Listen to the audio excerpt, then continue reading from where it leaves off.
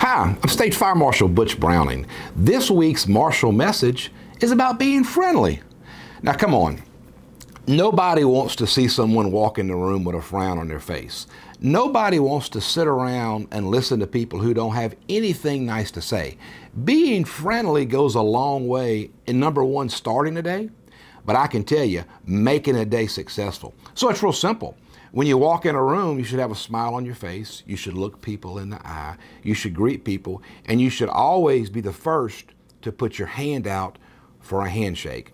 Let me tell you something about being friendly. You know, we learned that growing up about yes, sir, no, sir, yes, ma'am, opening the door for ladies, when a woman walks in the room, we stand up. Those are all important friendly things, and they're certainly the basics. But what we have to remember today is that people judge you way before you speak. And if you don't speak, or you don't speak the right language to someone, now you have created a barrier in success. We know today we build success by having relationships and partnerships with people.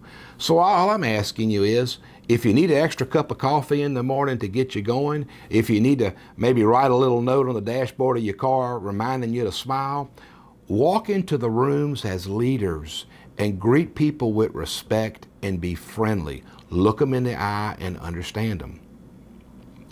So, remember, together, we can bring about better safety, better service, and a better quality of life in Louisiana if we would just be friendly.